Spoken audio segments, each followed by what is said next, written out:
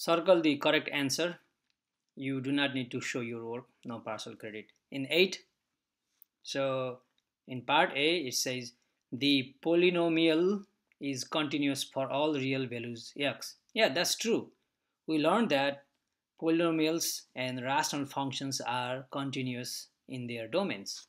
Not only polynomials and rational functions, trig functions, logarithmic functions, and exponential functions, they are also continuous in their domains. In this case, for the polynomial, the domain is all real numbers.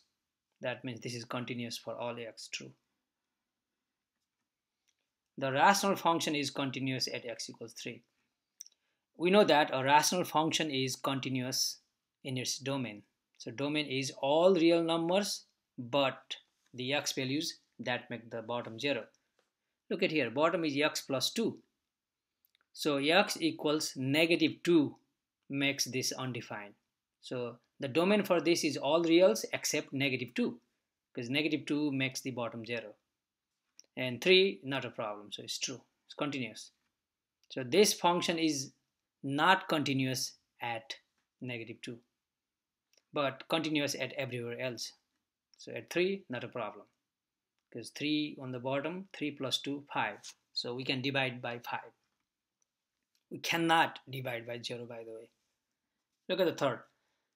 The absolute value function is not differentiable at 0. And that's true, because we saw in class, if we find the derivative, if we graph, this is absolute value, so we have a corner point, and we saw that the left hand limit for the derivative is not same as the right hand limit. That's true, being a corner point, by the way. Okay, we saw this in class. Now here the value of this rational function when x goes to 3. So what I would do is I would just try to graph and see. So 3 over x minus 3. So 1, 2, 3. We have a vertical asymptote because when x goes to 3, this becomes 0. 3 over 0, that's undefined. And if we graph, so we have a graph like this. From one side, it goes to -infinity.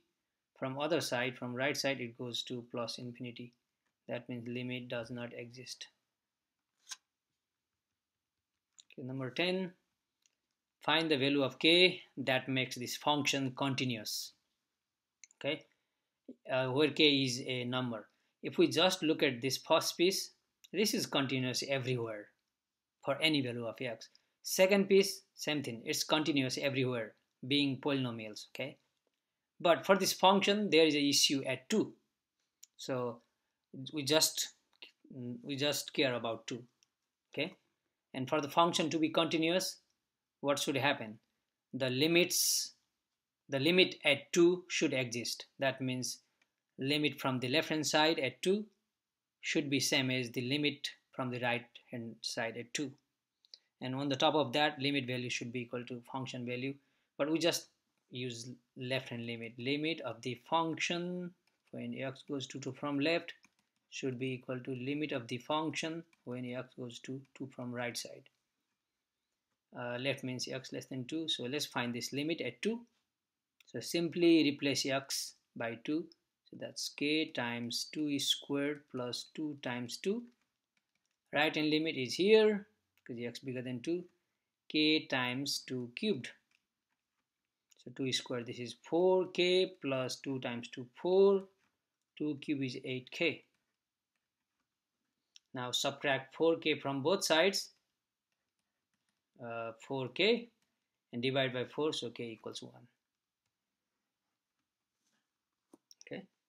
Now the next question is the value of this limit. Oh, when x goes to infinity. In this case, we can just look at the leading terms. On the top, 2x5, on the bottom, 2x5. Simplify this. 2x5 over 3x5.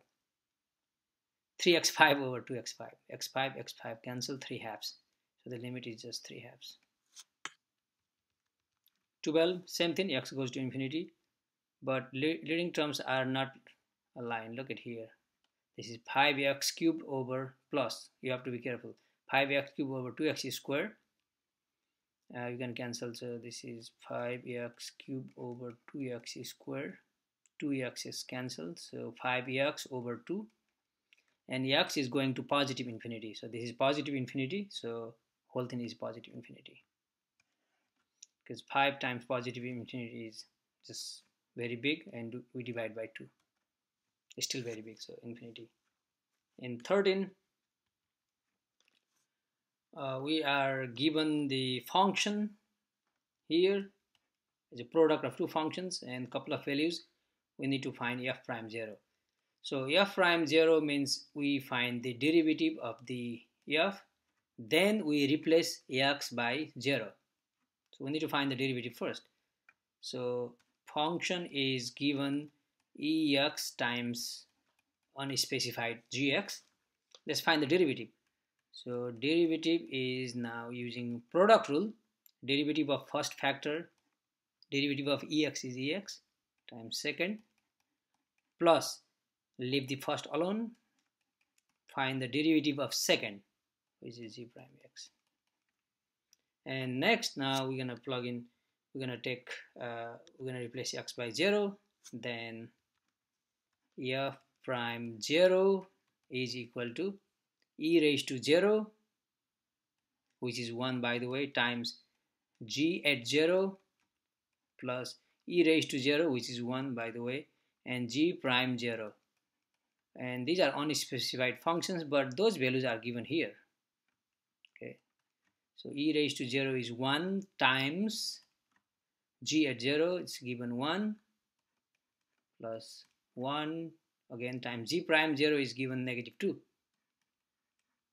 So this is 1 plus 1 times negative 2, 1 minus 2, and that's negative 1. Final.